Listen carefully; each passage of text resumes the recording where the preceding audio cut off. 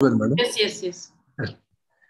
Good evening, madam. I'll be presenting a case of a 29-year-old male who was initially currently working in a welding metal assembly industry since 1 year, but previously was working in pesticide factory using bare hands and mixing chemicals for almost 4 years, and was also working in a plastic molding industry for the next 2 years.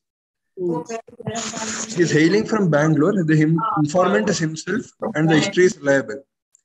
He is a right-handed individual. He came with the chief complaints of pins and needle sensations in all 4 limbs since 1 year, and weakness in all 4 limbs since 1 year, which has been increased since the past 1.5 months. Coming to the history of presenting illness, patient was apparently all right 1 year ago, performing his routine daily activities, when he initially noticed pins and needle sensation, which was acute in onset. Initially, was noticed in the ventral surface of both the palms simultaneously, which was symmetrical at onset, and progressed up to a few centimeters beyond the wrist over a period of 2 to 3 days. During this period of onset of paresthesias, it started in the upper limb. It started in the upper limb, madam. Initially, in the palmar surface of both the palms, it started. Progressed 2 centimeters beyond above the wrist. 2 days later, he developed weakness of all 4 limbs. The weakness started initially in the upper limb, which was sudden in onset and progressive. Initially, it started in the digits, such that he noticed difficulty in mixing of food and buttoning and unbuttoning shirt, following which he stopped wearing the shirts. And then the weakness progressed over 1 day to involve the proximal muscles, such that he was unable to comb the hair and also wear shirts and t-shirts, and required support in doing so. 2 days after the onset of the weakness of the upper limbs, he started developing lower limb weakness. So the lower limb weakness started in such that he had difficulty in getting up from squatting position, and during which he used his arms to rest on the thigh. And the attendants had noticed that his hip used to go up whenever he used to get up from squatting position, following which he also had difficulty in climbing up the stairs. 1 day later, there was also a history of buckling that the patient complained of.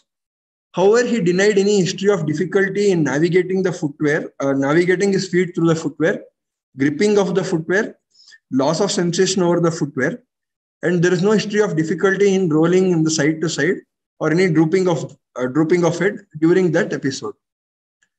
At that episode, there was no history of any cranial nerve involvement or autonomic involvement at that point of time. There is no history of any Lermite's phenomenon, wash basin phenomenon, any history of false root pains or girdle-like sensation. There is no history of any breathing difficulty the patient noticed. And the patient was bedridden by the time he was taken to the local hospital. So there they had taken him to a local Ayurvedic clinic, where they had given 2 months. Is it bedridden by 2 months? Madam, by almost 2 weeks, he became bedridden. Okay. So for that, he was taken to Ayurvedic doctor, and there they were given some syrup and some powders. Along with that, he was also given multivitamin injections over the past for the next almost 1 to 1.5 months. That weakness remained static after that. And the patient slowly regained the power in the hand, the lower limb and upper limb. Initially, there was a lower limb improvement, followed by the upper limb improvement. So he took almost 2 to 2.5 months to recover. After the recovery, he was able to do his normal daily activities. He was able to use both the proximal and distal muscles in both the upper and lower limb. After that, they had taken him to a local neurologist also. Because they had told that some paralysis was there by the Ayurvedic physician had told them there is paralysis. And there they had done an MRI of the brain and the spine. And they said NCS, probably NCS was done, but that reports are not available with us at present, madam. He had completely recovered. Now the patient came with complaints of difficulty in gripping objects since 1 month. This difficulty in gripping. What was the gap between the first recovery and this one? Almost 7 months, madam. 7 months. 7 months normal. 7 months he was normal. Now, since 1 month, he has developed difficulty or weakness in gripping objects. It was initially in onset and gradually progressive, initially involving distal muscles with the difficulty in mixing food, buttoning and unbuttoning clothes. Progress is that he was unable to bath independently. And over the next 10 to 15 days, he also had difficulty in reaching overhead objects. He also noticed twitching in the hands and chin this time. And over the past 1 to 1.5 months, he's also noticed, the patient and the attenders have noticed thinning in both the hands, predominantly in the wrist, and in the palmar surface, there is thinning of the muscles that they have noticed. And also difficulty in getting up from squatting position since 15 days, with history of hip up sign being positive and difficulty in climbing upstairs.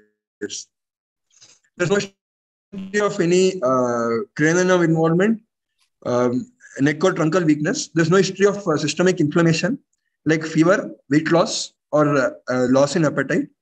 There is no history of joint pain, skin lesions, photosensitivity, or Raynaud's phenomenon. There's no history of any abdominal pain or reddish urine that the patient noticed. There's no history of giddiness or trauma that the patient had. A family history is born of a non-consanguineous marriage. No similar complaints in the family. He has an elder brother and both are doing well. Personal history, no known comorbidities. Sleep is adequate. Diet is mixed. Bowel and bladder is regular. He denies any high-risk habits. 29-year-old right-handed gentleman, previously working in a pesticide manufacturing industry, now presented with painless paresthesia in bilateral upper limb since 1 year with weakness in all 4 limbs. Initially began distally in the upper limb, progressed proximally with no cranial nerve, bowel, bladder involvement. And there is recurrence of weakness since the past 30 days with predominant distal to proximal progression with associated wasting and twitching in the chin as well as the twitching in the chin. And the second episode is distal to proximal. In the distal to proximal. The lower limb. Lower limb is proximal only, madam. No distal involvement. Okay. So localization, we're thinking in terms of lower motor neuron, most probably peripheral nerve or a root. So initial episode possibly was a demyelination followed by a now progressive axonal injury. Other differential, because he was working in a pesticide factory, we're also thinking of toxin mediated. Other thing is metabolic, and lower down, we're thinking infective etiologies. Okay, so we will analyze the history. This is also interesting patient only. So it was very rapid. In the initial thing also onset to peak is only 2 weeks. Yes, madam. And what you found is a sensory symptom in the both upper limbs, which started symmetrically. No? Yes, so it did not. So something which starts in the upper limb and which is of probably lower motor. It's a nerve anyway because it is sensation. And because there was the thinning and wasting, all those things noticed, it can be lower motor neuron. There was no stiffness or anything. Yes. So lower motor neuron starting in the upper limb. Yes, so commonest, so that is the very interesting thing. So commonest thing are radiculopathies. Cervical radiculopathies, disc disease, or tuberculosis, or osteomyelitis, metastasis, like that. So one thing, so is it a radiculopathy? That is the first question. But very, very unlikely, because it was not having the root pain, it was not having the radicular fashion, and it was very symmetrical, and it involved more than one roots. So upper limb, if you take roots, distal symmetrical will be not one root. Because outer part is C6, middle is C7, and medial part is C8. So, and no root pain, nothing like a root at all. So it is a symmetrical, sensory dominant element syndrome, which started very fast in the upper limb. As you rightly said, when there is a sensory involvement, there is no differential diagnosis. It cannot be muscle or anterior console or anything like that. It has to be in the nerve. So what is the special thing about the nerve is non-length dependent. So it's a neuropathy. It is not a radiculopathy. It is not a mononeuritis. If it is a radiculopathy, radicular pain will be there. Asymmetry will be there. and radicular pattern of weakness will be there. If it is a mononeuritis, again, whether it is an ulnar nerve or a radial nerve or a medial nerve pattern, it will be patchy, asymmetrical. So it cannot be mononeuritis. So upper limb onset, is it a radical, is it a mononeuritis, or is it a peripheral neuropathy? Because upper limb onset peripheral neuropathies are relatively less common. More common is mononeuritis, Hansen's disease, or entrapment neuropathies like carpal tunnel syndrome, pressure palsy of the radial nerve, or ulnar nerve compression following fractures, tardive ulnar palsy. So non-length dependent neuropathies are generally mononeuritis when they start in the upper limb. So it is not, even though that is the commonest, this clinical picture. So what strikes us is the upper limb onset. It's definitely a nerve, not muscle or anything. It is not a root. It is not a common mononeuritis multiplex. Then you will expect an individual nerve pattern coming patchy, picking up one by one. It did not happen like that. Instead, it picked up both distal sensory symmetrically.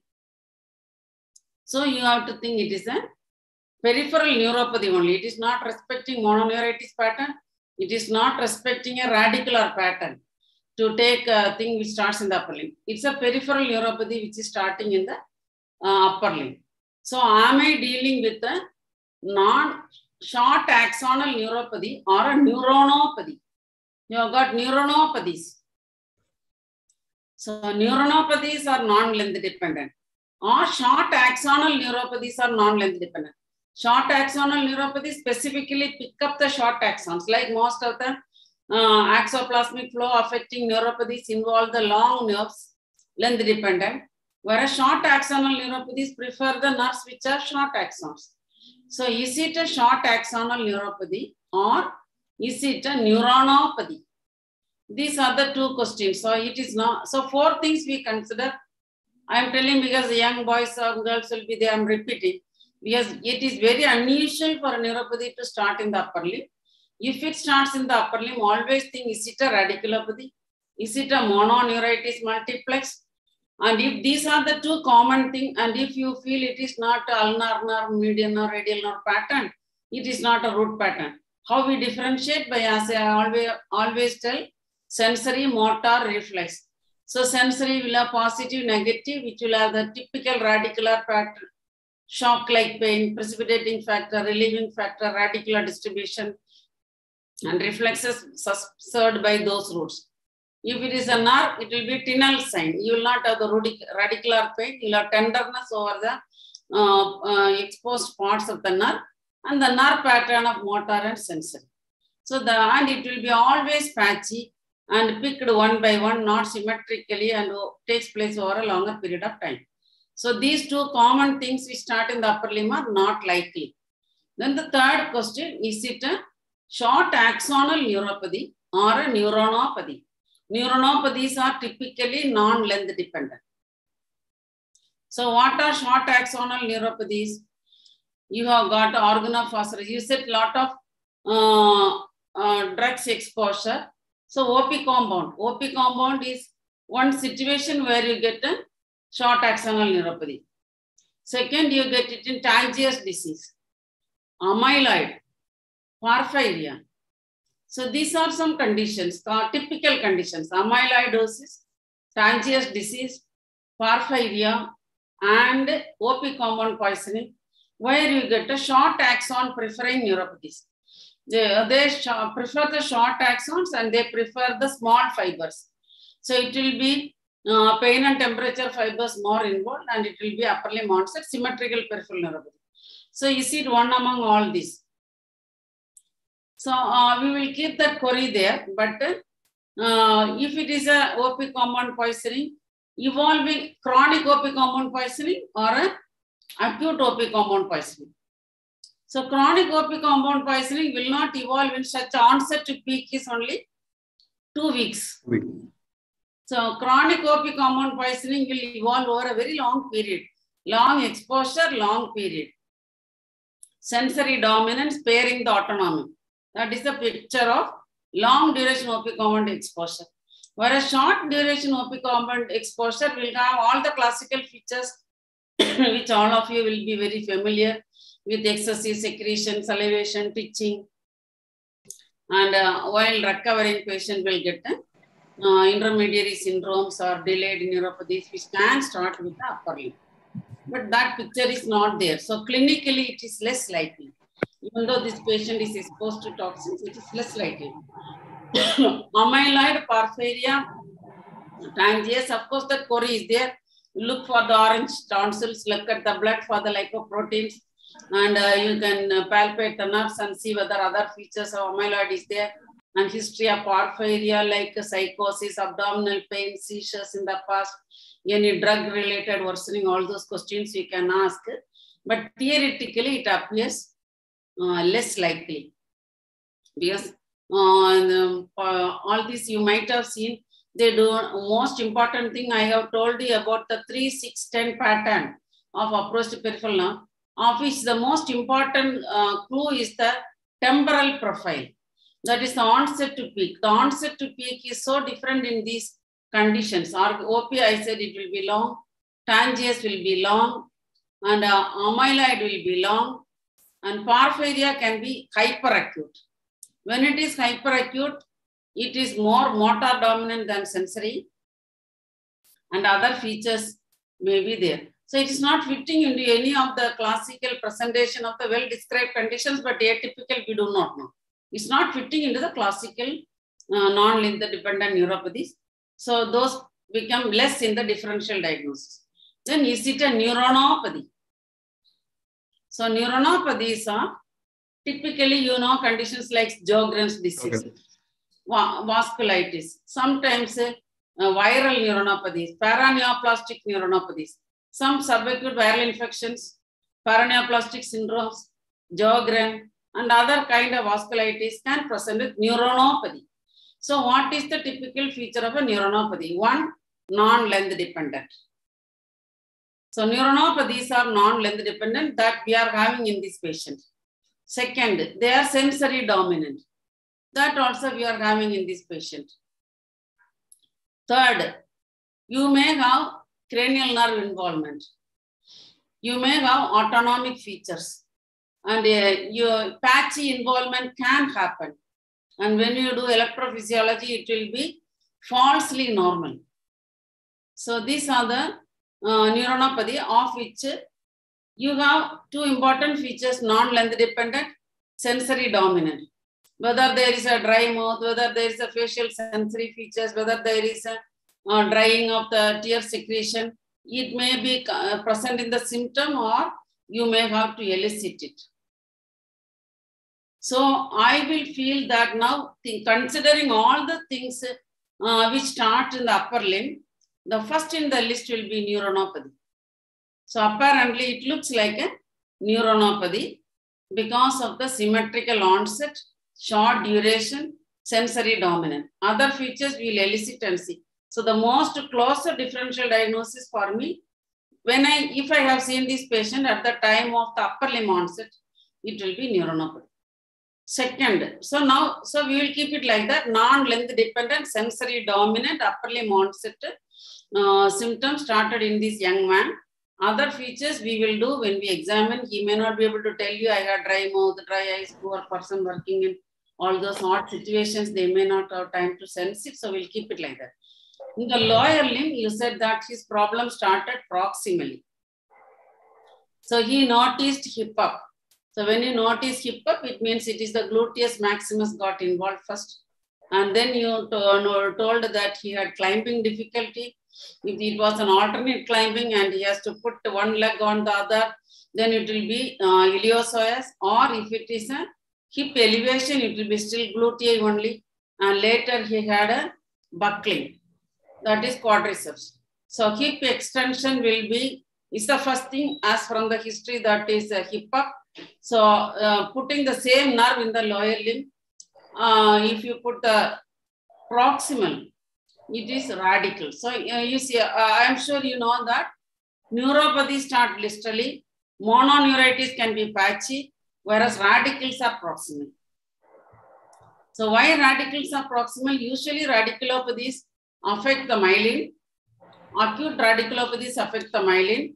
And where is the myelin maximum will be the symptomatic thing. And the myelin is more in the short roots. So it starts proximal and then goes distal. So apparently hip extension is S1 and knee extension is L3. Adduction and abduction may be involved, we don't know. Adduction is L2, abduction is L5, hip flexion is L1. So apparently L1, L2 and L3. L2 we don't know, we are not having the history, adduction we have to examine.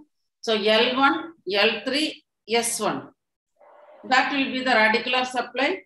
And in this group, you do not expect a root pains because only if it is a compressive one, you will expect radiculopathy, you will have a root pain. So proximal onset nerve disease is a radiculopathy. Unless we want to think that there is a muscle and the nerve combination or there. Muscle and the nerve combination, neuromyositis we call, but why I am clinically not suspecting that. One, it is very rapid and there was no pain in the muscles. So neuromyositis is myositis of the muscle and neuropathy of the nerve. It is seen in diabetes. It is seen in immunological conditions, paraneoplastic conditions. But the muscle is suspected by the severe pain, myositis producing a muscle pain. That kind of pain this patient did not tell and it evolved as a proximal weakness. So I think first possibility will be radiculopathy. Of course, we will not rule out muscle involvement as the cause for the proximal. Then he developed distal weakness in the lower limb in the form of difficulty in, what was the lower limb weakness? He became completely bedbound, you told, no? He became bedbound. So it is a non-length dependent sensory dominant short axonal neuropathy of the upper limb and radicular neuropathy of the lower limb. Apparently, onset to peak is 2 weeks, respiration was not involved.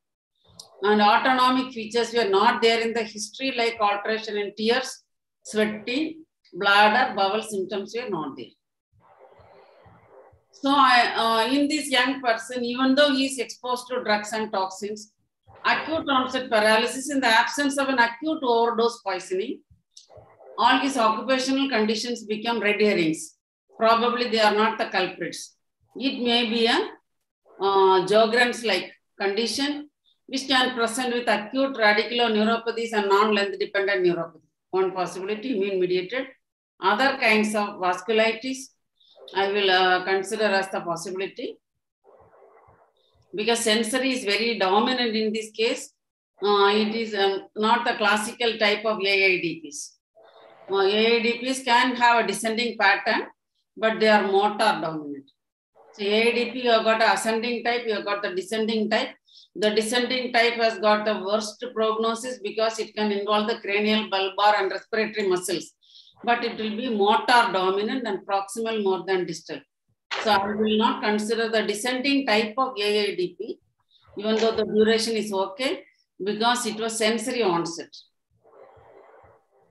So at this, then for the small boys, you can tell what is paresthesia. You want to use tingling paresthesia was there, no?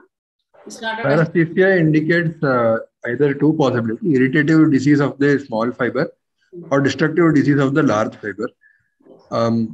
Because the pain pathway is such that the small fibers are inhibited by the large myelinated tracts, and so that whenever there is destruction there is all the inputs that are there at the periphery is transmitted to the central nervous system, thereby causing paresthesia.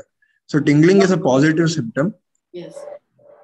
Tingling is a positive symptom that can probably indicate a small fiber enlargement and mostly a irritative disease. Whereas a negative symptom of numbness will be either a large fiber involvement or in the peripheral nerve, or it can also indicate the column, posterior column, where it usually, but it may not be symmetrical, like where in the nerve pattern where it is usually symmetrical at onset and predominantly distal, it may not be exactly like that. For everybody's sake, as we have told, started as sensory, non-length dependent, suggestive of a neuronopathy, and lower limb, it is radiculoneuropathy, has positive symptoms. As you said, positive symptoms indicate modulating failure between the small fiber and the large fiber.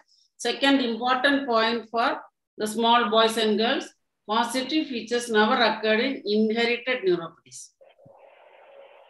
So at the end of your history, you know it is an acquired sensory motor, non-length dependent radiculoneuropathy. So if you put the 3-6 time temporal profile, onset to peak is acute. It is only 2 weeks. Onset to peak is acute. Sensory motor or sensory pattern is sensory motor radiculoneuropathy. So what could be the cause? The 3 questions you will ask is the temporal profile, what is the pickup, what are all the structures picked up, and what are all the treatment options. So we think it's an acquired condition because positive symptoms are there, rapid progression. He was very well preserved person before. So treatment option is there. So it looks like a treatable condition. Among the 3 questions, you think of a acute condition. So we will consider this as a treatable condition. I am thinking first possibility, I will put Sjogren's, even though descending AIDP will be the differential diagnosis. Because the peak time itself is fitting with the duration of progression of AIDP. So you will tell that distal sensory onset. You see, even if you have proprioceptive sensory symptoms distally and a proximal motor is okay, there is a sensory variant of Guillain-Barré like that one condition is there. But those are all exceptions rather than examples. So sensory onset, more suggestive of a small fiber in the upper limb with the positive features predominantly, then showing a radiculoneuropathy pattern. Descending AIDP appears less likely. And when it descended, it did not involve the cranial nerves, it did not involve the bulbar muscles or respiratory muscles. Instead, it went down to the lower limb. So I will put the descending AIDP as a second differential diagnosis, atypical. So atypical type of descending AIDP you can put. If your examiner asks why atypical, you can tell probably small sensory fibers, upper limb, and skipped the structures in between. The descending type is considered bad because of when it descends, it involves the bulbar, facial, respiratory, and then comes to the lower limb. For that reason, we call the descending Guillain-Barré bad, but it did not pick up any of them. So because of the sensory onset and skip lesions in between, skipping areas in between, it is less likely to be an AIDP variant. So these are the 2 possibilities occurred. So you put the 6 questions. First possibility, I will still consider a vasculitic condition, Sjogren-like. So next, you said that for 2 months, he remained static. So it reached the peak, it became plateau. Spontaneous recovery or recovery with Ayurvedic medication. We are not knowing the role of, it's not definitely nutritional. So neurobion would not have helped. So he was given vitamins, it would not help. But whether he was given any natural steroids, we don't know. Because many medicines used have naturally occurring steroids. Whether they were used in the Ayurvedic that helped in the recovery part, we cannot say no. But it recovered, either it is spontaneous recovery or treatment-related recovery. So it is a short duration, non-length dependent, acquired sensory radiculoneuropathy, which had a remission and recovery. So recovering neuropathies, 1, vasculitis, immune-mediated neuropathies, exposure to toxins, drugs. These are the neuropathies which recover. So this comes under the recovering, of which we have considered by the pattern the possibility of Sjogren. So nothing is against the diagnosis of a vasculitic neuropathy at this point of time. His recovery may be related to the natural steroids or it may be spontaneous recovery. Immune-mediated neuropathies, vasculitic neuropathies can spontaneously recover. When the immune dysregulation gets spontaneously corrected at one point of time, they may recover, they may again relapse. And this immune dysregulation can have a relapsing remitting course based on triggers. Immune dysregulation can be triggered by systemic infection, dehydration, electrolyte imbalance, starvation. So many factors can or exposure to vaccines. They can trigger immune dysregulation in a vulnerable patient, so it can remit and relax. So that is the first episode. He recovered very well and had a long remission. So the next it relapsed. That is also not against the possibility of the condition we are considering. But when it relapsed, was it having the same pattern or was there any difference in the pattern? That is the second question you are asking. The relapse also happened in the upper limb. Relapse went on to the lower limb. Relapse also did not involve the cranial nerves. That also did not involve the autonomic nerves. So all these features are exactly similar. But only one feature you said is abnormal. Patient noticed twitching of muscles. Twitching of muscles in the chin and tongue. Where did he say? Yes, Twitching of muscles were seen in which chart? Chin and face. Chin and face. So that is a motor positive sign of the motor system. We had positive features of the sensory system already. Now we are getting positive features of the motor system. So what are all the positive features we can get in a motor system and how is it going to help us in the diagnosis? That is what we have to consider now. So could you tell me, Ma, you have fasciculations, you have got fibrillation, you have got myokymia, you can have rippling, no?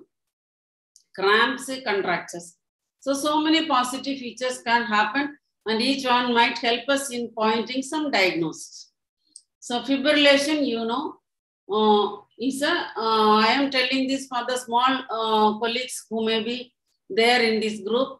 So fibrillations, there's a commonest positive motor symptoms, that is denervation, supersensitivity of a single muscle fiber to the chemical environment. So fibrillation is seen only in the tongue. Other areas, single muscle fiber twitching, we will not be able to see. So fibrillation is an electrical phenomena generally. But for the examiner, fibrillation is visible only in the tongue. When a single muscle fiber is there and it is having a neuromuscular connection, when there is disconnection of the neuromuscular junction with the muscle fiber, what happens? The acetylcholine that is released from the nerve ending spreads across the surface instead of going on to the synapse. Normally, when the acetylcholine is released, it will go to the synaptic cleft and the postsynaptic receptor. Whereas in this context, because of the disconnection, the acetylcholine is diffusely spreading on the muscle fiber and the muscle fiber becomes jittery. So fibrillation is spontaneous contraction of a single muscle fiber due to denervation supersensitivity to the chemical environment. This is electrical event visible only in the tongue. So that is fibrillation. So chin, you are seeing, very unlikely to be fibrillation. Chin fibrillation you cannot see. Next, fasciculation. Fasciculation is a spontaneous contraction of a motor unit. Motor unit means several muscle fibers. One motor unit supplies several muscle fibers. So they all twitch, it will be visible because several muscle fibers are going to twitch. It will be visible. It will be both subjective and objective based on several. We tell that subjective is very common. They are benign fasciculations. Whereas objective is usually pointed out by one of the doctors, then the patient becomes sensitive. Motor neuron disease, such conditions, initially they may not know. Somebody is going on asking, somebody is pointing, then they become aware of that. And associated muscle wasting, muscle weakness, reflex change, all this is always pathological. Physiologically, subjective more. Patient goes on complaining, I am twitching here, I am twitching here. It is focused in one place. There is no muscle wasting. There is no reflex change. Electrophysiologically, it will be larger clusters of 4 to 8. Whereas pathological fasciculations are initially at least Only objective and subjective comes later. The muscle may be wasted, reflex change may be there. Electrically, they are smaller clusters, and EMG will show myopathic or denervation pattern, whereas in the benign fasciculation, only the larger clusters, other EMG will be normal. Other EMG parameters will be normal. So that is pathological. So how do you define fasciculation is haptic conduction in the terminal axon. So motor unit is there. That unit is supplying several muscle fibers. You have got anterograde and retrograde axoplasmic flow. From the cell body, nutrition is coming to the motor unit, and the motor unit is sending back different impulses. That is called retrograde axoplasmic flow. So they are mutually communicating with each other. Okay, I got this much nutrition today, that is enough. But here what happens is, when there is a retrograde impulse transmission. Am I audible? Not audible. Not audible? Am I audible, madam? We are able to hear. Okay. So when it reaches the terminal axon, because of the disease of the cell body, the terminal axon is unable to connect with the cell body. It is a dying back. Cell body is sick and the nerve dies back from distal part. So when there is a retrograde axoplasmic flow, suddenly it finds that because of the dying back, it cannot go back. So the electrical impulse which went back comes back through the same route and puts the motor unit into activity. That is fasciculation. Next, what is myokymia? Myokymia happens in acute denervation. Most of these conditions we are experiencing myokymia. Acute, it's a rapidly progressive condition. So it's a multiple motor units firing together, putting a muscle into a vermiform movement. So myokymia is a vermiform movement due to continuous activation of multiple motor units. It happens in acute denervation. Sometimes it happens in metabolic conditions. Then there is something called cramps, contractures, and rippling. What is a cramp? Cramp is a painful shortening of a muscle fiber due to energy deprived state. So this can be physiological also. Unaccustomed exertion in a normal person or accustomed exertion in an abnormal or a sick person. This will be electrically active. That's a cramp. Many senior people, because of the microvascular ischemia, diabetic status and all those things, they will have cramps. So cramp is energy deprived state due to accustomed exertion in an abnormal situation or unaccustomed exertion in a normal situation. What is a contracture is always abnormal. It is a metabolic muscle disease. It is a painful shortening occurring during rest or activity which is accustomed.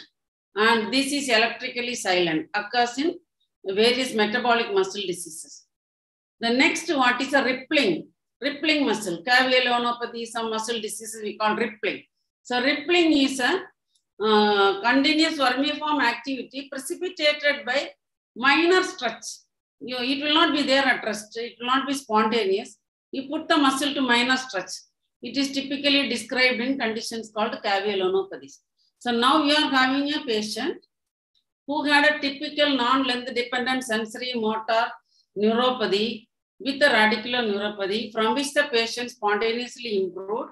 He had a long period of remission and then he recovered. Now he is getting positive motor features. It may be a fasciculation or it may be a myokymia. Rapidly progressive neuropathies, we are expecting myokymia. So this group of, this type of presentation of a peripheral nerve disease is called peripheral nerve hyperexcitability syndromes. I am sure you might have heard of this term. This is a peripheral neuropathy with hyperexcitability. So motor hyperexcitability. So this you will categorize as a group of disorder which can be put under the group of peripheral nerve hyperexcitability syndrome. Because there is a definite peripheral neuropathy. It is not an anterior console disease. It started with sensory. So you will not think of anterior console as the culprit. It is not at all so. It is definitely a peripheral neuropathy. And peripheral neuropathy is remitting, relapsing, sensory more than motor to start with. Later in the lower limb, radicular neuropathy is there. That part is very, very clear. Now we are getting a motor hyperexcitability. So what are the clues you get from this? So motor hyperexcitability, electrically you might demonstrate coupled discharges. They are, you see, you can get fasciculations in the neuropathic areas. So in the areas which are affected by the radicular neuropathy, like the thigh muscles or in the lower limb muscles, where definite evidence for a neuropathy is there, you might find fasciculation, because fasciculation is not specific for Andrea-Gonsalves disease. It can happen in radiculopathies, it can happen in neuropathies. Only thing, the distribution will decide. Andrea-Gonsalves disease, it will be there widespread in the clinically asymptomatic area, paraspinal areas where upper motor neuron is involved. Also, you might find fasciculation. That is motor neuron disease. Whereas radiculopathy, in the radicular distribution, you can find fasciculation. But you are finding that in the chin, which is a very, very unusual location. So I will categorize this patient as a peripheral neuropathy with a hyperexcitability syndrome. Under this, you have got a group of disorders. I am sure you know all those group of disorders. One is Isaac syndrome. You might have heard of Isaac syndrome. Stiff person syndrome is there, that is different. That's also a hyperexcitability syndrome, but in the stiff person syndrome, patient will be stiff, not flight. It is due to involvement of the upper motor neuron. Whereas Isaac syndrome is an element syndrome. They will have neuropathy with the evidence of hyperexcitability, not in the site of the neuropathy. It can be anywhere. So it can be myokymia, it can be fasciculation, it can be visible contraction of several groups of muscles in the presence of an element syndrome. You know that this will not be abolished in sleep. It will not be abolished by general anesthesia, but it will be abolished by nerve block because it comes from the peripheral nerve. So this, now we know it's a remitting relapsing syndrome, which can be categorized under a peripheral neuropathy with hyperexcitability syndrome. Under this, you have got a group of disorders. One is the Isaac syndrome. That is immune mediated. Second, you have got a voltage gated calcium channel syndrome. We call it as Marfan's disease. So VGKC can present in the upper motor neuron as an autoimmune encephalitis, and in the lower motor as a peripheral neuropathy with hyperexcitability. When it is peripheral neuropathy with hyperexcitability, it is called Marfan's syndrome. And you can have peripheral neuropathy with neuromyotonias. So under peripheral, so now we are little more wiser with the relapse and additional positive features coming. We will categorize our boy as a case of peripheral neuropathy with hyperexcitability. Under this, what is the classification?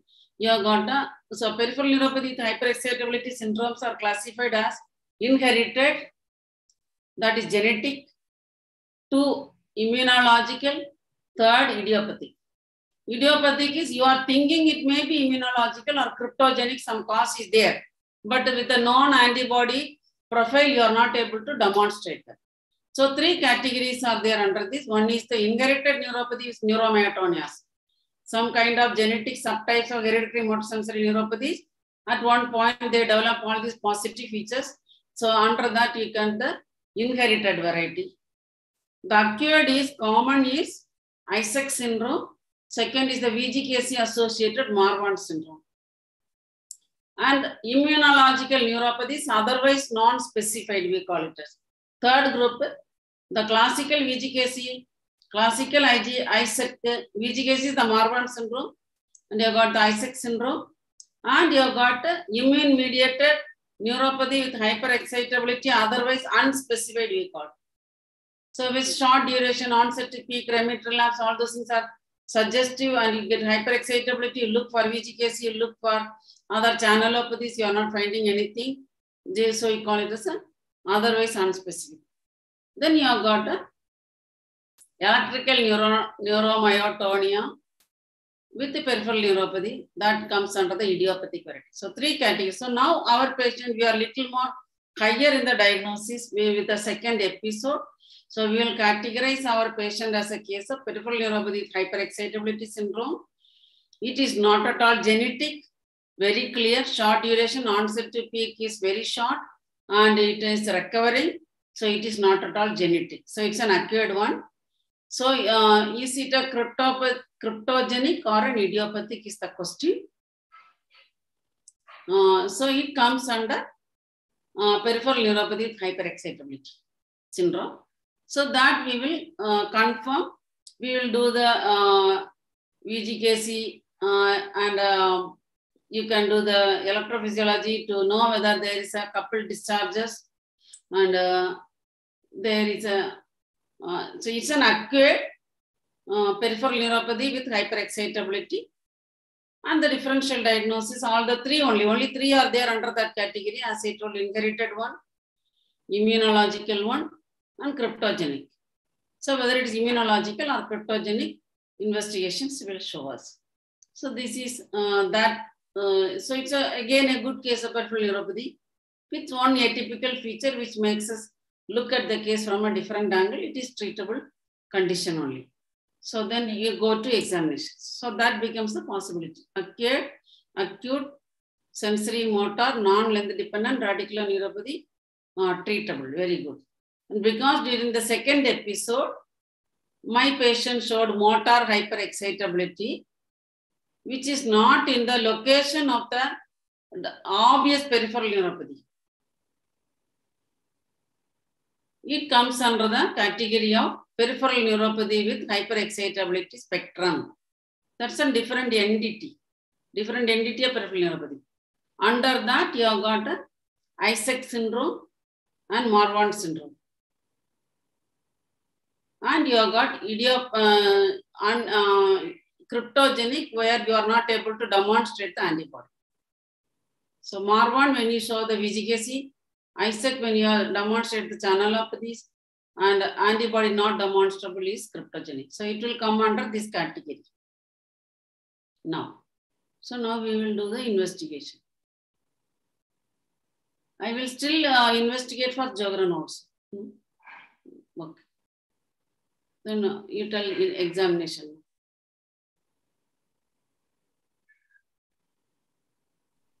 Examination, young gentleman, conscious, cooperative, well into time, place, and person. BP was 120 by 70 millimeters of mercury in both supine and in standing. It was 110 by 70 with no orthostatic change. Pulse rate was 87 beats per minute, regular, with peripheral pulses being equal and well felt. Saturation was normal with no neck weakness. Neck length ratio was preserved. Head to toe examination, there was no pes cavus, no nerve thickenings, no skin pigmentations or teeth pigmentation. Hairs were normal. Tongue, there was fasciculations that were seen. I'll show that video later. That end, they've taken that video of the tongue. Tonsils are normal. Hair, skin, nails, tongue, teeth, and tonsil all were normal. Urine also, history-wise and examination also, urine color was normal. There was no reddish urine. Higher mental functions were normal. Language was normal. Cranial nerves, it was normal. But visual fields through clinically was normal. They done some perimetry using the machine. There was mild restriction in, I think, temporal field. I think they said mild restriction is there. That report I couldn't get, but otherwise everything was normal. So peripheral field restriction, what conditions you get, ma'am? Because it needs patient cooperation. So poor cooperation also possible. Otherwise, what are all the types of in a person with a nerve disease? Is you can have optic nerve involvement, right. You can have retina involvement, you can have vasculitis involvement. So in all these things, what are all the patterns of field you will get? Supposing you have got an optic neuritis, you get a central scotoma or a centrocecal scotoma. So if it is an acute optic nerve getting affected in the disease process, you will not expect a peripheral constriction. You will expect a central scotoma or a centrocecal scotoma. Second, supposing you are finding a vasculitis, you are thinking of a Sjogren as a possibility. strongly we consider Sjogren as a possibility. So if it is vasculitis, you get a uniocular quadrantic field defect. Because the central retinal artery is coming, it is dividing into the upper division, lower division, temporal, nasal. So one of these branches can get occluded, resulting in a uniocular quadrantic, or it can be an altitudinal hemianopia in one eye, or you can get a sector-shaped field defects. You can get, and when you look at the fundus, you might find amputated vessels, ghost vessels, corkscrew vessels, or new vessels. So vasculitis produce amputated vessels due to acute obstruction of one vessel, or old obstructed vessels become completely destroyed and they become white cord-like. They are called ghost vessels. So you might find amputated vessels, ghost vessels, or these abnormal arteries become curled. They are called corkscrew vessels. Then you might find peripapillary hemorrhages, and you might find also new vessels, neovascularization. One vessel is getting occluded and there is a proliferation of a leash of vessels. So vasculitic fundus can have quadrantic altitudinal uniocular defect with typical fundus changes of pale disc, which may be quadrantic, amputated vessels, corkscrew vessels, new vessels, peripapillary hemorrhages. So, and you might also find a cherry red spot if the whole central retinal artery is occluded. Or if it is a posterior ciliary artery, you get a maculopathy. So these are the features you find in vasculitis. So you get a peripheral constriction of the field of vision in papilledema. So what neuropathy you get papilledema? So if it is a real peripheral constriction, Poem syndrome. Papilledema is seen in Poem syndrome, or you might find papilledema and other paraproteinemias. Because of the paraproteinemia, the whole secretions are CSF, everything becomes viscous. So you get the papilledema in peripheral neuropathy if it is paraprotein associated or Poem syndrome. So papilledema can produce peripheral constriction of the field. Second, RP, retinitis pigmentosa. But supposing you have an acquired chorioretinitis, secondary to vasculitis, choroiditis, chorioretinitis can happen in vasculitis. There you will not get a peripheral constriction. Instead, you will get a color desaturation, early color desaturation. Retinal degeneration in a patchy pattern happens in acquired choroiditis, chorioretinitis. There you get a color desaturation, not a peripheral constriction. Typical peripheral constriction happens in the degenerative variety of RP, which will at one point lead to tubular vision, or post-papilledemic situations, or acute papilledema or post-papilledema. Then sometimes we tell that frontal lobe tumors. What happens in frontal lobe? Your attention cannot be having a larger field. So your attention becomes very narrow. So you attend only to one at a time. Or supposing you have got eye movement problem, patients with PSP syndromes, progressive supranuclear palsy, or patients have ophthalmoplegia due to various causes. They cannot move, they cannot have a broader field because they have a fixed eyeballs. The microsacchards, macrosacchards, and synthesis of the eye movement, which happens very finely in getting us the vision that we have.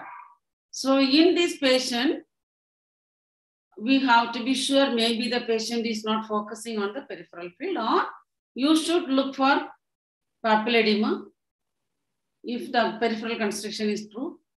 Does he have any color blindness? Does he have night blindness? Does he have features of RP?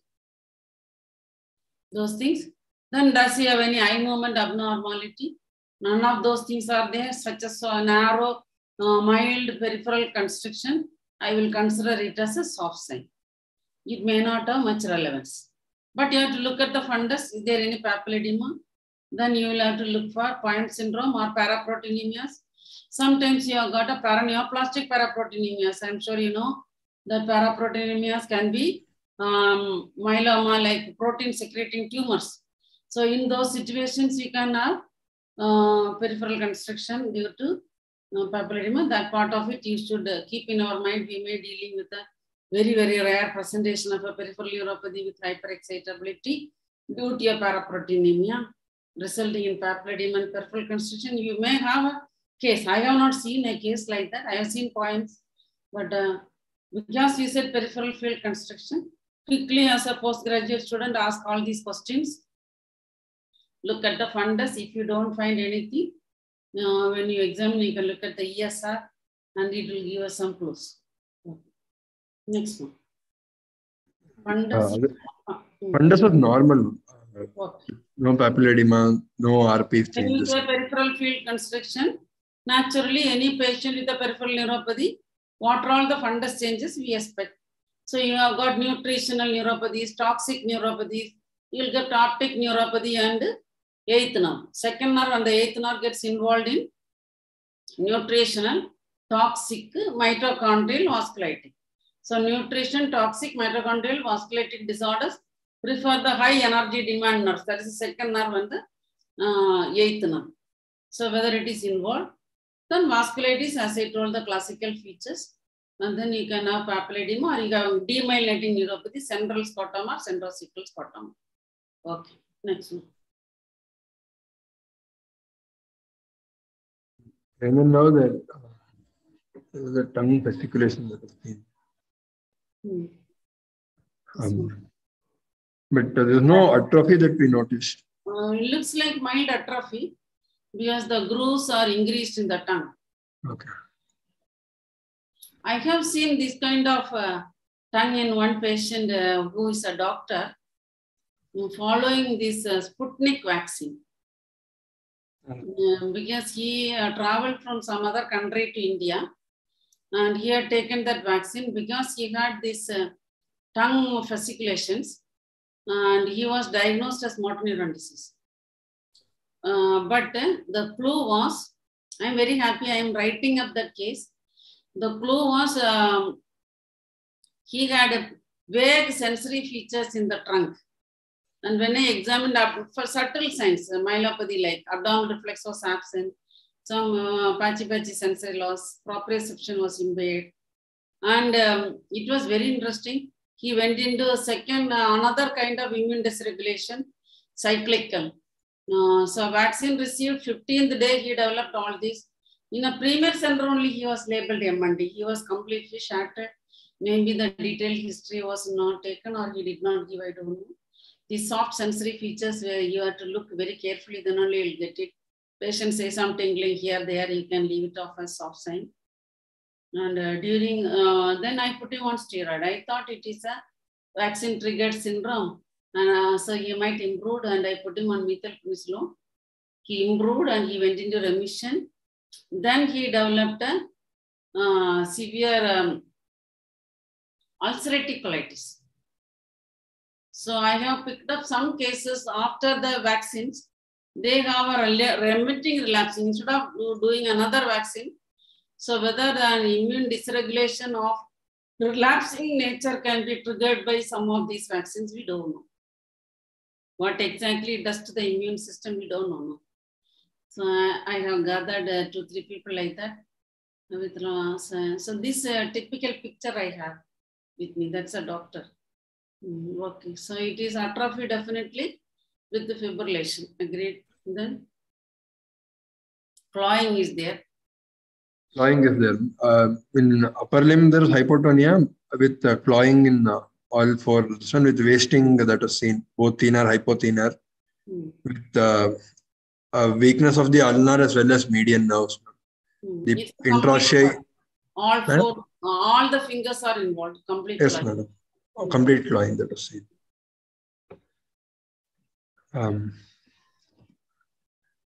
Power that was there, proximally it was 4/5 in both the upper limbs and upper limb. At the shoulder, elbow. One doubt is, should I mention individual muscles when I'm mentioning, or is it okay if we tell at the level? If you are thinking of a muscle disease, you have to tell individual muscles. Otherwise, if you are thinking of a nerve disease, you actually look for a mononeuritis, because even though this case is very different, I have seen Hansen's being missed. Hansen's is not uncommon in some parts of our country still. But we are not at all oriented to that. Hansen's being missed and diagnosed various neuropathies, and they are given steroid and it flares up. I have seen many cases, and you don't remove the shirt and look for a patch. Even the patch may be there. So that part of it is there. Hansen's is not totally out of the world or out of India. So it is better that you look for a differential power involvement between the median neural nerve and radial nerve. If the involvement is differential, it will help us to still say it's a mononeuritis. And you have got even the demyelinating neuropathies of multifocal NIMHANS sound like they will have. Yes, so those things are also there. It's not always Hansen. Other acute demyelinations can be mononeuritic pattern. So that pattern is there means you can look for power in that nerve pattern. Otherwise, individual muscle examination is not needed. Can we consider at district level, since it was upper limb onset, can we consider that multifocal motor neuropathy with conduction blocks? But sensory, no. Pure motor. No. Sensory will not be there. Here it started sensory, no. Yes.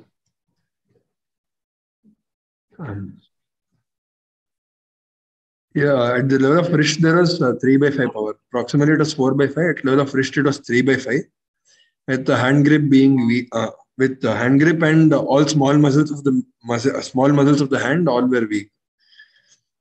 At hip joint, it was 4/5. Flexion, extension, abduction, adduction. Felt external and internal rotation was 3/5. This was not able to fully explain why maybe preferentially one was involved. Was it preferential or rotation movement is not a common movement we do? When all other movements are slightly weak, whether he had a difficulty in carrying it, we don't know. Okay. At this point, what is the internal rotator? What is the external rotator?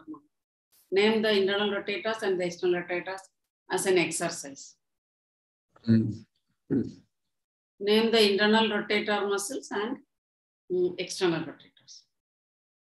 Internal rotators is gluteus medius and minimus. And external rotator is gluteus maximus with the internus, gemellus superior, gemellus inferior, and quadratus femoris.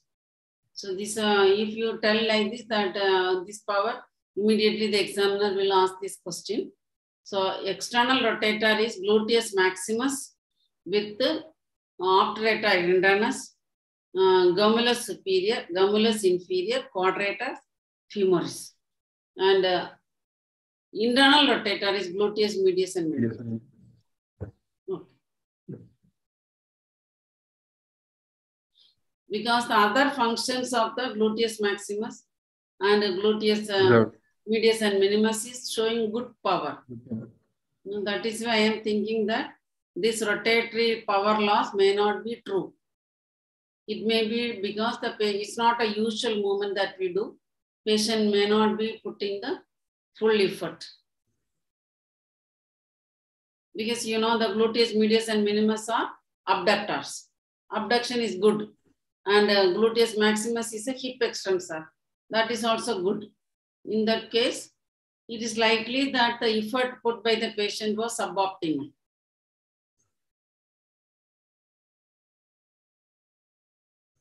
When at knee, ankle, and toe were all normal. Reflexes, all biceps, triceps, supinator, knee, and ankle were absent. Abdominal, superficial, and deep abdominal, both were. They were actually lost here. I forgot to mention.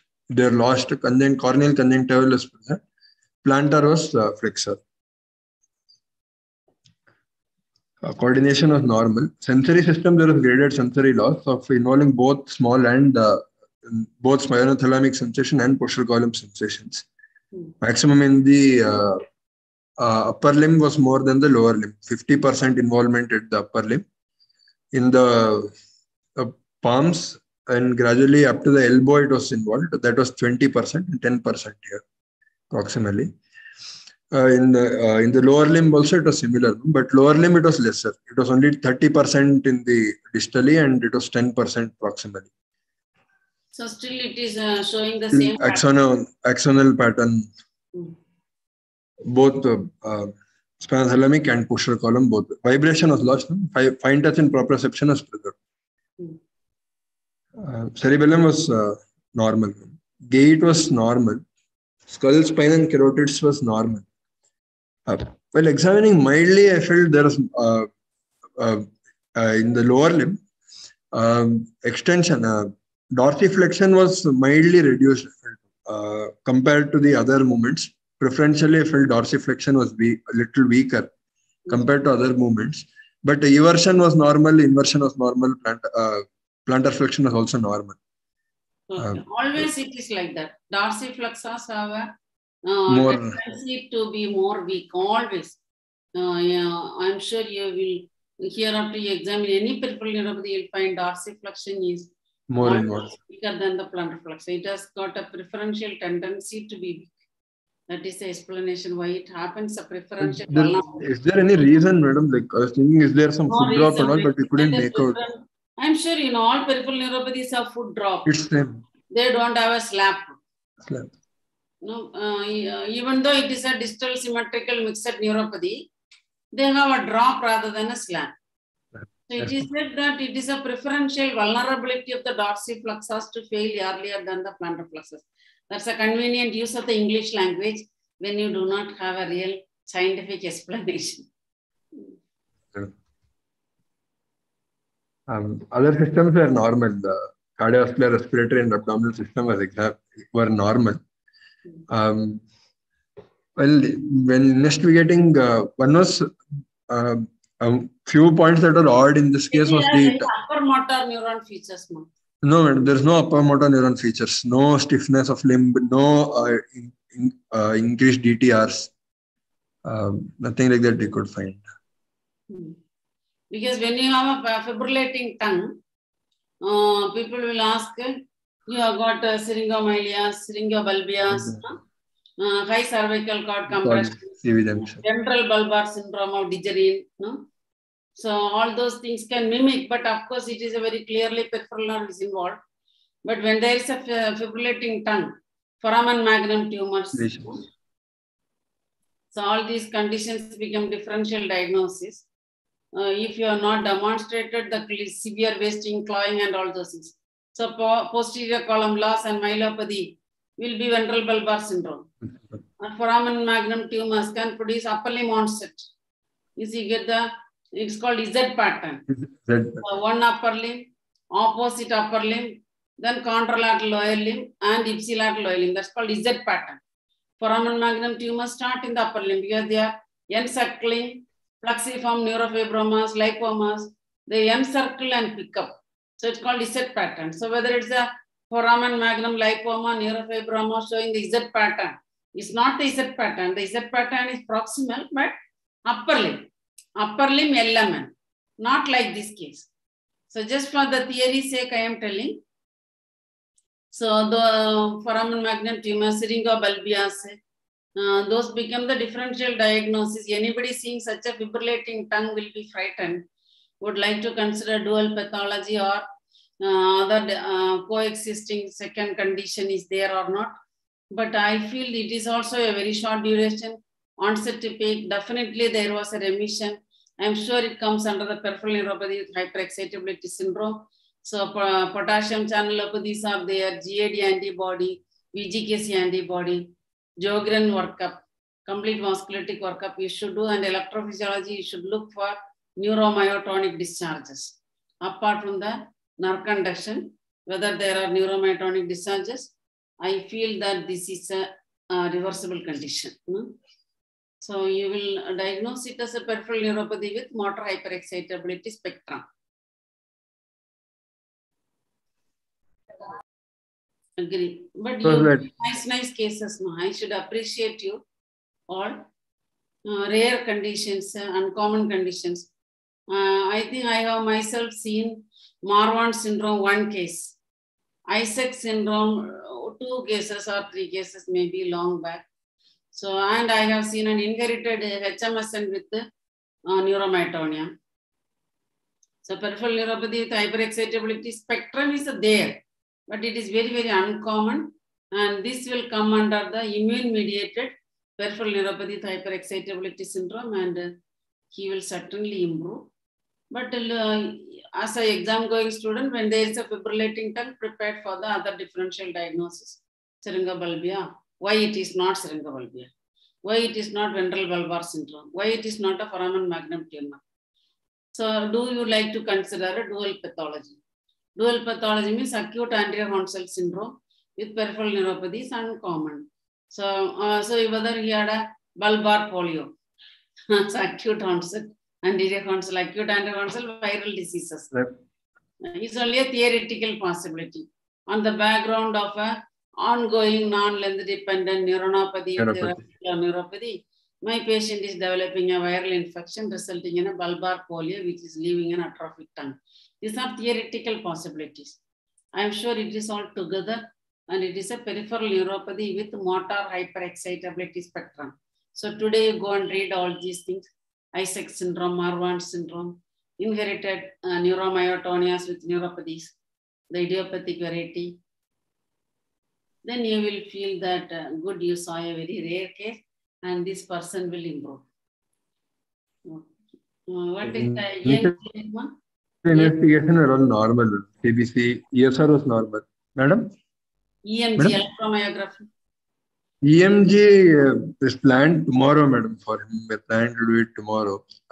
That is one thing. Look for myotonic discharges. You should specifically tell the lab people to look for myotonic discharges. So waxing and waning in amplitude and frequency. So neuromyotonia is myotonic, that kind of discharges, complex repetitive discharges, which are waxing and waning in amplitude and frequency. If you find, it will completely electrophysiologically also correlate, and you will do the immunological workup. So what is the latency? They have written the values.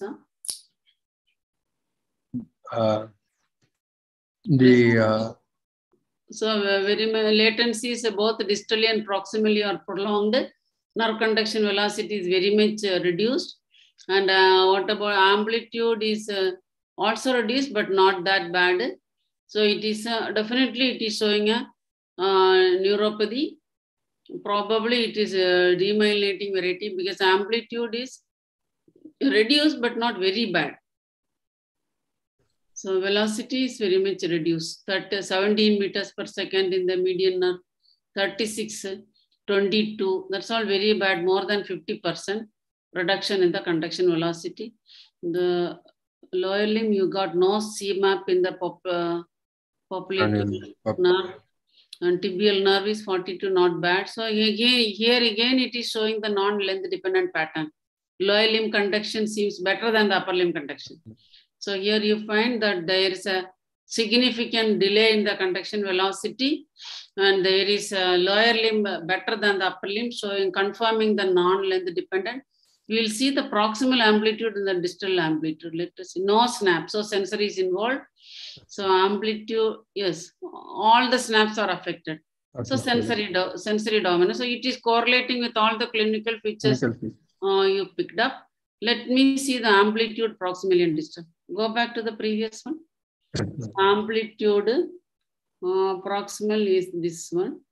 Distal amplitude they are not given. If they have given the proximal and the distal amplitude, we can see it is there. Amplitude distally is 170 microvolts, proximally. So there is some conduction block also.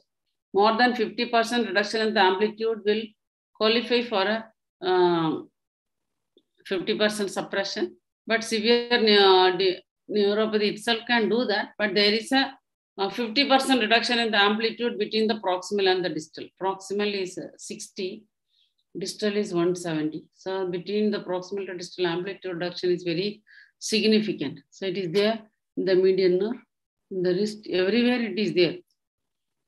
Oh, no, in the ulnar nerve it is not there. So 1 millivolt, 700 millivolt, 140. Varying type of amplitude suppression is there. So variable degree of conduction block is also there. But that is, conduction block is not specific when there is sensory motor. So pure motor neuropathy, you get conduction block, it will qualify for MMM. Here it is not. So Guillain-Barré syndrome also you get conduction blocks. Any demyelinating neuropathy, you get conduction blocks. So severe neuropathy, sensory, motor, non-length dependent. Every parameter is qualified. So you will still do the Sjogren's workup. You will do the VGKC and you will do the GAD and you will give him immunotherapy. If you want, you can do a nerve biopsy also.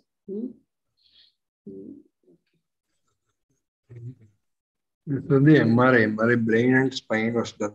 That was all normal. Okay. That was done because of the peripheral field construction, huh? Yes, madam.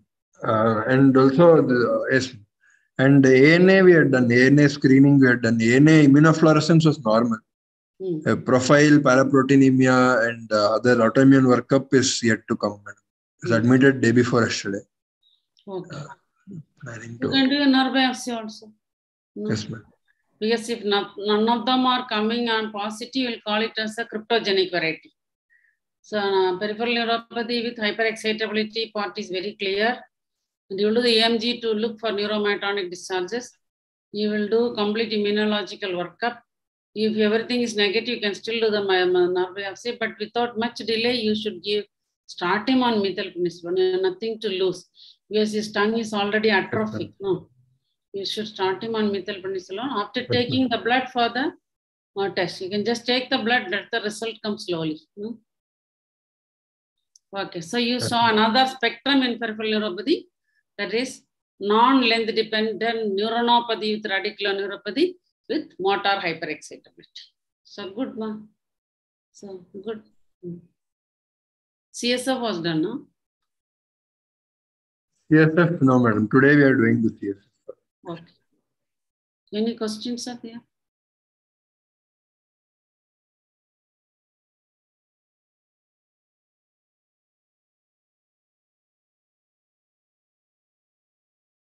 Madam, one question is, what is the role of lacosamide in neuropathic pain? You see, it's all symptomatic. No? They are membrane stabilizing drugs. Carbamazepine, gabapentin, lacosamide, all those things can be used. But generally, I don't use. I don't use any of these drugs because neuropathy, you treat it. Symptom treatment, what even Guillain-Barré syndrome people will give Tegretol, gabapentin. What happens is, it's a disease which is going to recover. You put them on gabapentin and carbamazepine, they are more ataxic and more drowsy. They may develop hyponatremia. Hyponatremia is one of the bad prognostic parameter.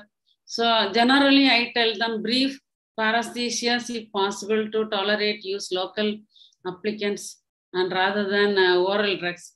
Many people use a huge amount of diabetic neuropathy itself, gabapentin, carbamazepine, amitriptyline. So when will you take the disease modifying drug?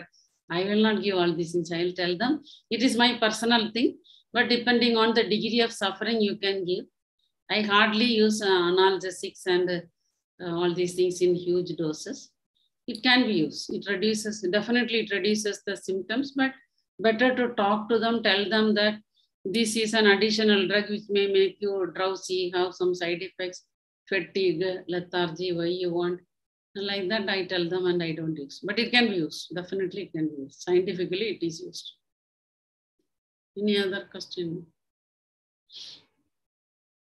One question undergraduate student has asked. Can you please explain how to differentiate peripheral neuropathy, radiculopathy, and plexopathy on the basis of history from undergraduate perspective?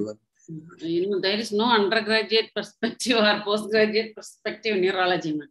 Neurology has got one perspective only, that is patient. No? You see, your question is very good. Thank you for asking that question. As I told, all this you put 3 titles: sensory, motor, reflex. So radiculopathy, plexopathy, neuropathy, you want to differentiate. Let us imagine a neuropathy like this person having upper limb onset, plexopathy and neuropathy. So radiculopathy, sensory, what will be the sensory? Sensory will have positive and negative. Positive will be shock-like pain, very common. Somebody puts a weight on the head, he dislocates a disc, you will have a very shock-like pain, which is having precipitating factor in the form of movement of the neck or abnormal posturing of the neck. So it is a sharp pain which travels along the distribution of the affected root. It will have precipitating factor. It will have relieving factor. When you lie down, it might get relieved. And it will have a sensory motor involvement in the radicular fashion. Supposing you say C5, sensory is outer upper. C6, outer forearm. C7, middle finger up to the mid forearm. C8, medial part of the forearm. And D1 is upper part of the medial part of the upper arm. So that is a sensory pattern in the upper limb. So that pattern, depending on whichever root is involved, you will get sensory impairment in that root. Motor, if you take C5, is abduction. And you will have deltoid biceps, supraspinatus, infraspinatus, subscapularis. These are the C5. So these muscles may show the weakness. If it is C6, semi-prone flexion. If it is C7, it is triceps, wrist extension, wrist flexion. So it will be C7. If it is C8, D1, small muscles. So sensory, motor, so sensory positive, negative. I told the sharp radicular pain and sensory loss will be in the radicular distribution and motor weakness will be in the distribution of the pattern of each roots which I just enumerated. And reflex, supposing it is biceps is going, biceps jerk will go. So it is C5 root. If C7 root is going, triceps jerk will go. If you C8 D1, it will be finger flexion. So sensory, motor, reflex, we have seen the radicular pattern and any special features. That is the fourth title I put. Suppose you have got a C8 D1 root and you have Harner syndrome. Then you know it is either a syringomyelia or a tumor coming from the upper part of the lung and infiltrating into the C8D1 root. So sensory, motor, reflex, special features for the root I have told. Next you come to the plexus. Plexus will not have pain in the distribution of the roots. It will have pain in the location of the plexus. So plexus pain can look like an angina. Suddenly you may get a chest pain. Or if it is a lumbosacral plexus, you might find appendicitis like pain or diverticulitis like pain. I have seen children evolving plexopathies. They have been diagnosed with appendicitis. Post-surgery patient develops paralysis. Surgeon is blamed. So you did appendicectomy and paralyzed the leg. Actually, it was the paralysis which was starting, nothing to do with appendicitis. So we have seen like that. So the pain will be in the location of the plexus. It will be dull, deep aching. And it will radiate along nerves which come from the plexus. So it will not be a root pain, it will be a nerve pain. So if it's a brachial plexus, the pain might come along the radial nerve or pain might come along the ulnar nerve. Pain might come along the median nerve. So it is in the location of the plexus and it will radiate along nerves and usually more than one nerve. Because how to differentiate a mononeuritis from a plexopathy? More than one nerve coming from the plexus. So when there is pain in the location of the plexus, which radiates along the nerves, and the nerves involved are more than one nerve, there is no definite precipitating or relieving factor. That is a plexus pain. Then reflexes, of course, depending on whichever muscles are affected, whether it's abscissor reflex, the reflex will go. Peripheral neuropathy, just like we discussed, it will be usually length dependent or non-length dependent. When it is length dependent, longest, they may be sensory, they are usually mixed. That is sensory motor autonomy. Most of the neuropathies are mixed. Diabetic neuropathy, the commonest neuropathy, they will have dry skin, they will have sensory impairment, they will have grip weakness. So distal symmetrical mixed pattern with a burning paresthesia, which is in the nerve distribution. No root pains, no plexus pain. That is peripheral neuropathy. Is it clear, ma'am? Any other question? One question.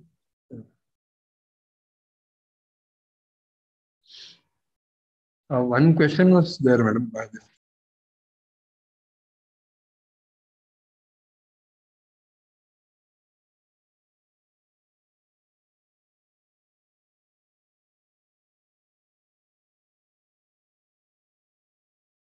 Today, postgraduates read about peripheral neuropathy with the motor excitability syndromes. That's a spectrum of peripheral neuropathy, rare spectrum. You can read it in your Harrison itself.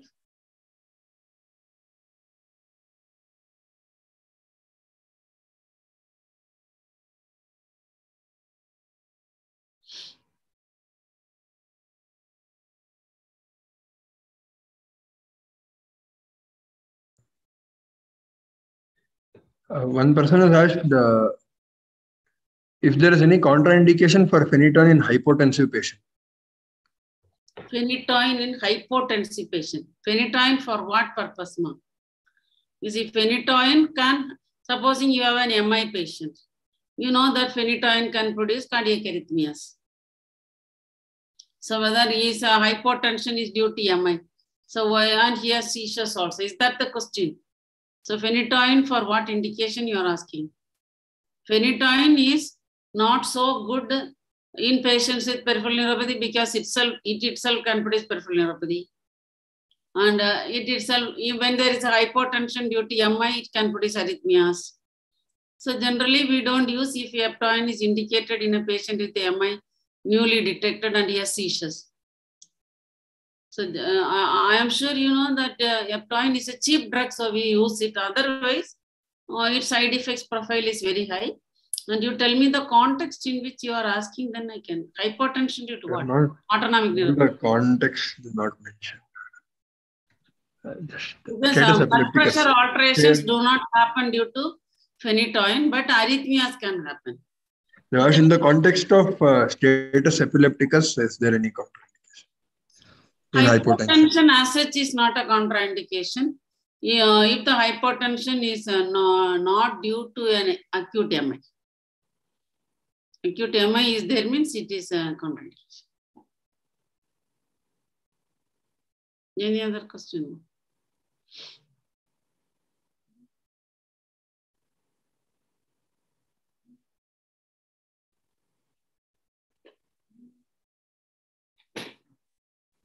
No other questions. Thank you. This is also a very nice case. No?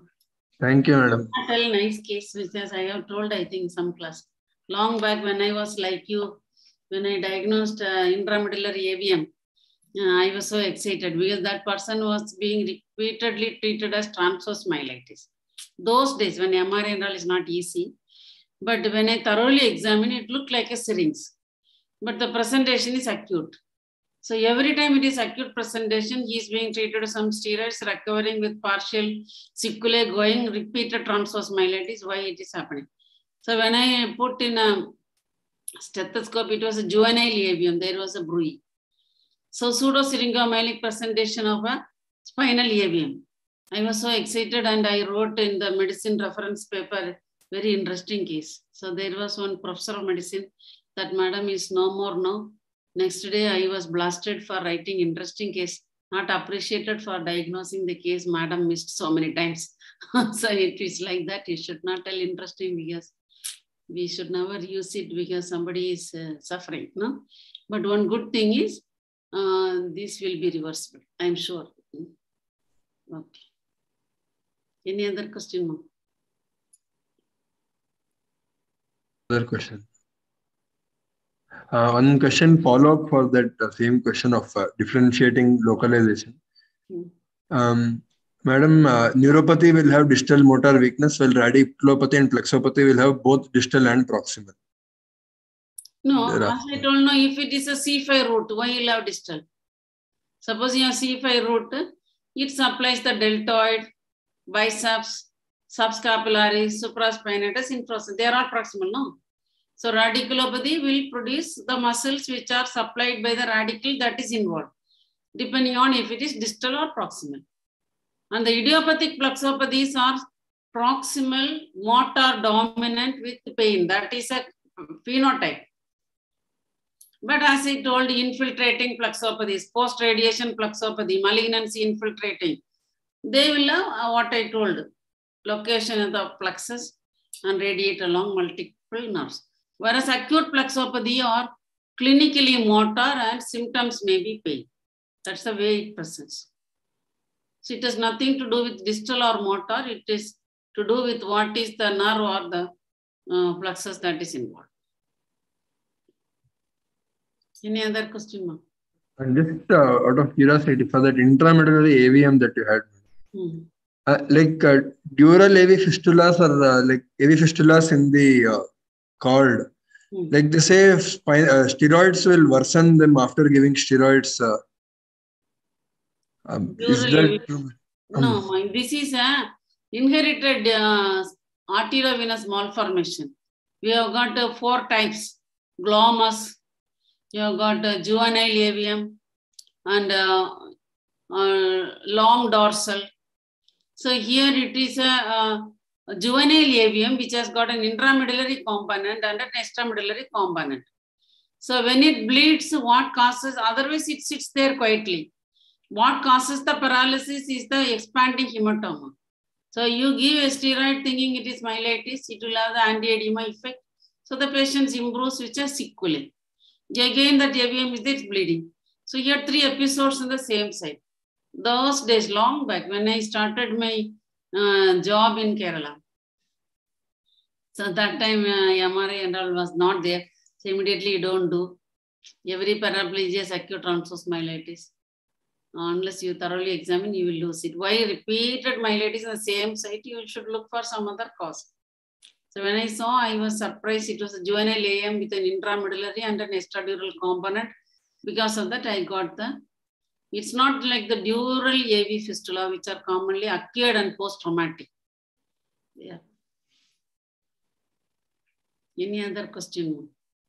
No other question. Thank you. This is Thank really you so much, unusual peripheral neuropathy. Good. Okay. Thank you. Thank you.